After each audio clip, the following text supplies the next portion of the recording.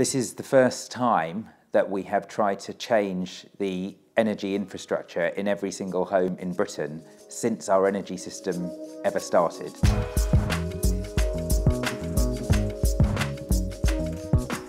We are the national public engagement campaign that's been set up by the British government to support the rollout of smart meters, which are new gas and electricity meters that are going into every home in Great Britain.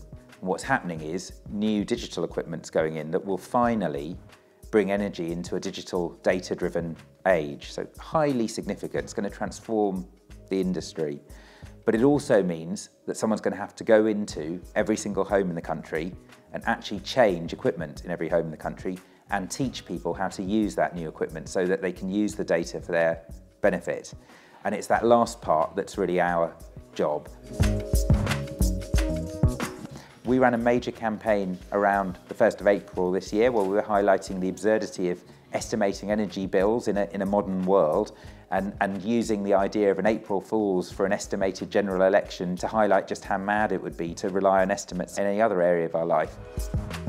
We didn't have the luxury of being able to buy lots of media in order to run the campaign, so we turned that round and said we've got to make this so imaginative that we can convince one of the major national British newspapers that it's good enough to run without spending a penny.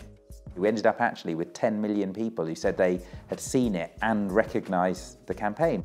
All of that, I think, was driven by the constraint in that particular case of saying we want to get this through and we actually don't have a penny to spend on paid media around it. How are we going to turn that into something exciting enough to run? If we'd had the luxury of being able to do anything on any timescale that we liked, we may have gone for a more classic public service auntie talks to the country kind of approach, because it would have seemed obvious and easy.